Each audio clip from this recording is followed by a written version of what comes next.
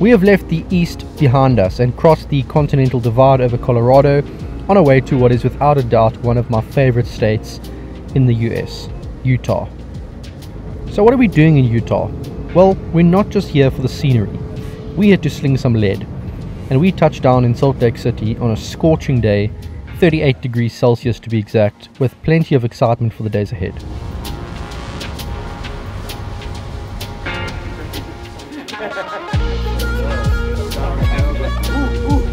So we've landed safe and sound in Utah, and we've headed straight for the house of Mr. Justin Jacobson, owner of Utah Airguns. What a fantastic place to be, just hanging out with all these guys that we haven't seen in quite a while.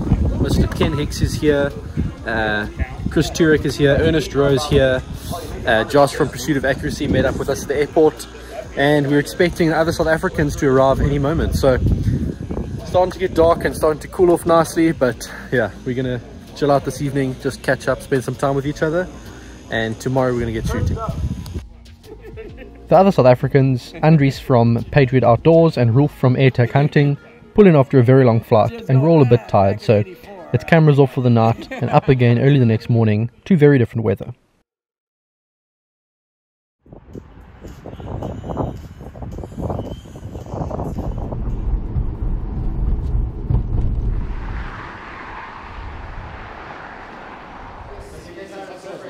So we finally made it to the beautiful Utah Airgun shop. A lot of commotion here this morning. Obviously, when people travel out here, a lot of people ship their guns here. So everyone's sort of come in here to collect the guns that were shipped here and to start setting them up. So we've got the whole crew here buying little bits of accessories and stuff that they need for the competition, and just in general hanging out and connecting with the staff here at the shop. But yeah, it's like, I feel like a kid in a candy store. I wish I could take a 72 caliber big bore home. Unfortunately, I can't. But yeah, good to be back. What do you do with something this big? I don't understand. You shoot baboons in the face. No. You shoot. Imagine shooting a Mossie with this, Rolf. Yes, it's a little distracting to be in one of the best airgun shops in the country, but the best part of being here wasn't the stuff, it was the people that walked through the door. I haven't seen some of these guys since the days before COVID, and there were plenty of hugs and handshakes going around.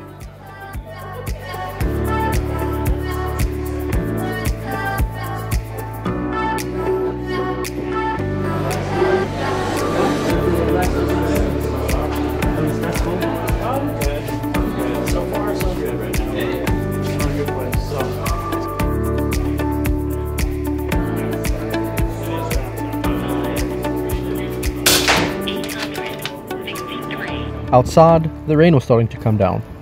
The plan was to do some shooting today, but many of us also needed to set up our competition guns. We headed to one of the rental houses, which was going to be our base of operation for the next few days, and got to work. So we've just pulled into one of the Airbnb houses that we got, which the owners very kindly allowed us to shoot at. We've got a 50-yard range just outside, which will be perfect for just getting zeroed and all of that stuff. And then we've also got a property next door, as far as I understand, that reaches out a bit further. So this should be fun. It's pouring outside with rain at the moment, so we might have to just hold off on the shooting. But as soon as that stops, we're going to get moving. Well, the neighbor wasn't exactly happy that we were shooting in the backyard. So we changed plans a bit and set up a bit of an informal workshop in the garage to do all of the preparation and gunsmithing stuff. And we'd be heading out to the range a little bit later to do the shooting. The guys who had travelled with their own guns really needed to take some time to set stuff up. They basically needed to take stock standard air guns and rip them apart, add their bits and bobs and turn them into whatever they wanted for the competition. Many of us had set up 2 or 3 different guns for different disciplines.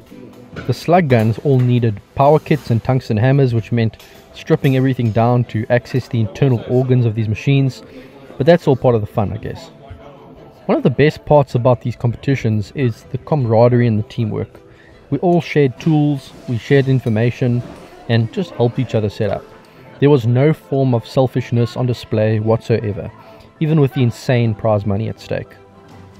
A victory for one would be a victory for all, and that way, no one would be going home feeling defeated. It's the best mindset to have, I think. This is surreal! You two stood in front of you. Sorry, but just you two stood in front of me. It's been a little bit. Just one stood up. There was also plenty of meeting and greeting going on. Because of COVID, many of us who'd been sort of pen pals on WhatsApp over the past few years finally got the chance to meet each other. I met Keith from 68 Whiskey and Josh from Pursuit of Accuracy for the first time. Andries and Hein were here for the first time, and Johan Axelsen was back in Utah for the first time since he cruised to Benchrest victory back in 2018.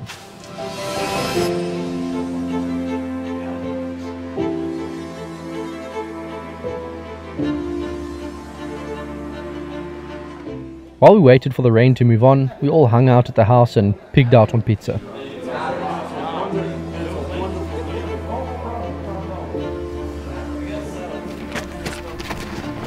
Right, sun's out and guns have come out as well. It's turned out to actually be a beautiful day. The clouds have moved off, blue skies now, and there's not too much wind, so it's pretty good conditions for zeroing and just trying to figure out trajectory drop. Obviously you don't want to be doing that when it's blowing with wind because you confuse yourself, but let's take this opportunity to figure out where we're at. We're at about 1,400 meters elevation here, so we will need to do a few changes from Tennessee a few days ago. But I think we'll get to that pretty quickly, so let's go have some fun. I don't know if you've ever shot with one of these before too. I appear to have the wobbly bench. Wobble, wobble, wobble. This stuff was kind of more like a 10 or 11.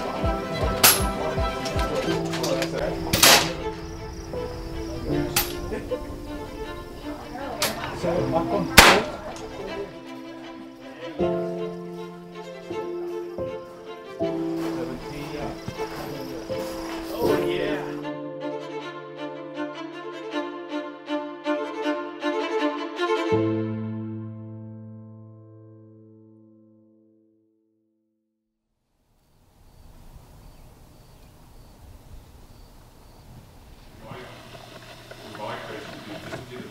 Day 2 in Utah, and with 2 days to go until we get the competition underway, we wanted to get all our ducks in a row. With the main range being a little bit too crowded and a bit too short for our liking, we made the decision to head somewhere a little bit more remote.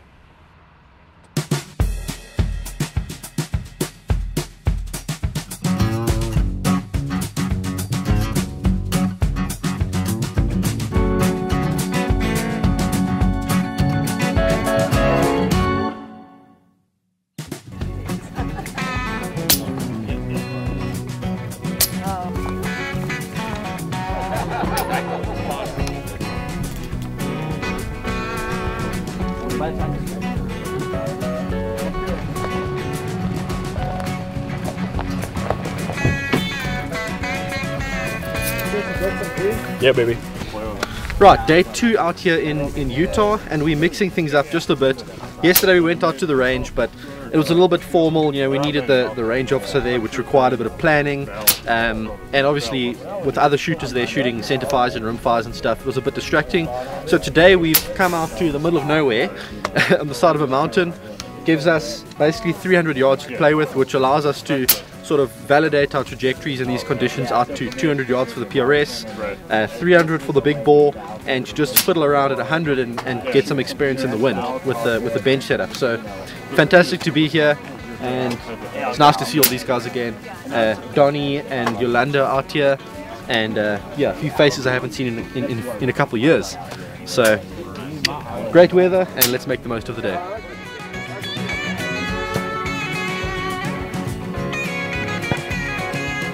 Well guys, I need to show you this. Just shot a couple quick 5-shot groups at 100. Look at that. Put my thumb next to it so you can see. That's 5 shots. 100 yards. With a 22 slug gun. Pretty happy with that.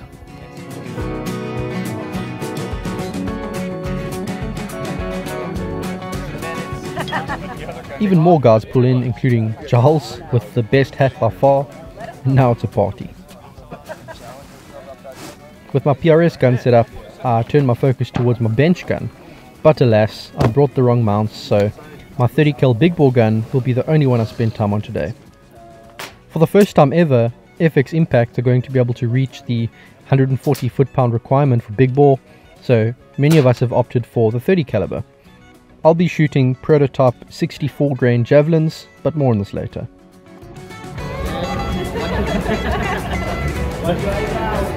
Here we go. Fire!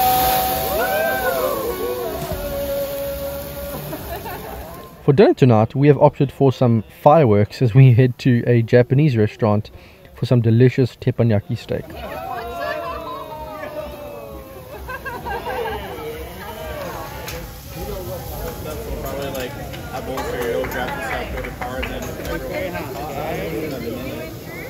We end the night on a high with food being thrown around, and once again head to bed with smiles on our faces and very full stomachs.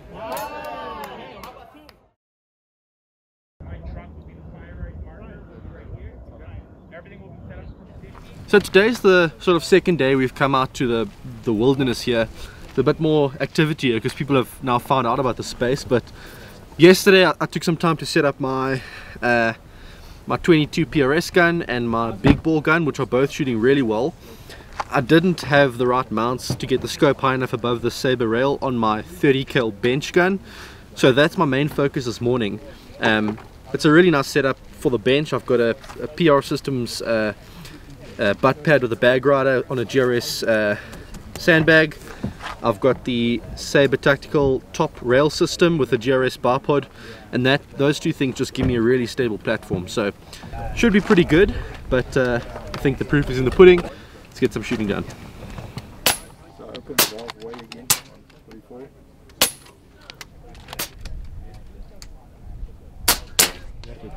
Okay, so we got an Impact M3. This is my PRS rifle. So I tried to emulate my other PRS rifles. You'll see we have the Saber Tactical top rail, and I actually put some MDT weights on this. So this rifle weighs in around 20 pounds, and it's pretty typical for a PRS rimfire rifle to weigh around that. Helps it settle in. On the bottom we have another Saber Tactical rail. This is yet to come out, but this is something you'll see pretty soon on the market. So we have the power block here with a tungsten hammer, the 800 mil barrel. This is an Ernest Rowe custom shroud with an air stripper in it. And on top of here, we have an F3R machine with an Athlon Cronus and an MV3 Send It level. And on this side, we have the Ernest Rowe custom handle. That's been really good for PRS, just making things smooth. And we have the K&L buttstock here on the rear with a bag rider. And the reason I use these is because they offer a more traditional bag rider style, and that's kind of what we use in PRS. So I'm sure other people will eventually start making them, but for right now, K&L is pretty much the go-to for your PRS style bag rider. So we have their new buttstock here. This is their Gen 3. With all our setup procedures done and dusted, we slowly start making our way towards the main shooting range where registration for RMAC was taking place. I was immediately blown away by just how much the event had grown since I was last here in 2019. It was clear that this was going to be the biggest and best airgun competition yet, and that's a good sign for where the sport is heading. Although I also knew it would mean extra pressure for all the shooters, with the overall skill level definitely being raised a notch.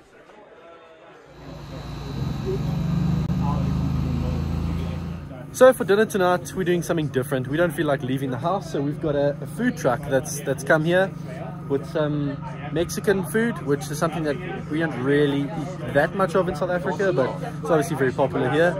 So I'm learning all about tacos and burritos and quesadillas and stuff like that. Fun, but yeah, just really relaxed by the house tonight. It's probably about 5:30 p.m. now, and once again we're going to probably get an early night because tomorrow is competition day, and that's when the real serious stuff starts. Been all fun and games up until now, but tomorrow it's going to get serious. There was a pretty relaxed mood overall, with many guys just hanging out, but others were doing some last minute prep before the big day. Do you guys want to tell me what you're doing right now?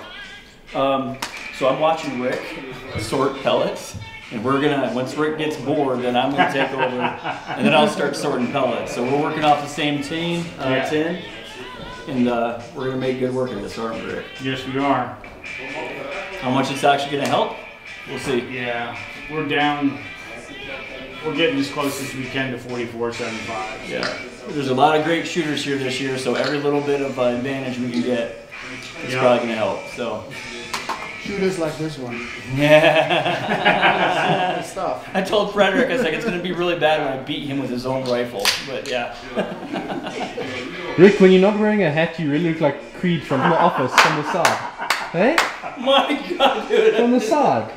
Does it hurt terribly? No, it's not too bad. They had me on a lot of painkillers. Oh, really? What kind? Codeine? Vicodin? Percocet? Fentanyl? Oxycontin? Paladone? I have no idea. All right, let's try it.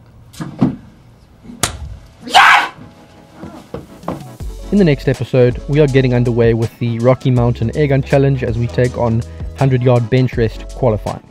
I'll be talking you through the first 2 days of the competition, which included both qualifying rounds for bench rest and qualifying for the speed challenge. And this year, Nicole and I managed to get a lot more footage of both disciplines, so I'll be able to show you every painstaking detail of what went down. Make sure you subscribed, and I hope to see you then. Thanks for watching. Oh my word. So rough.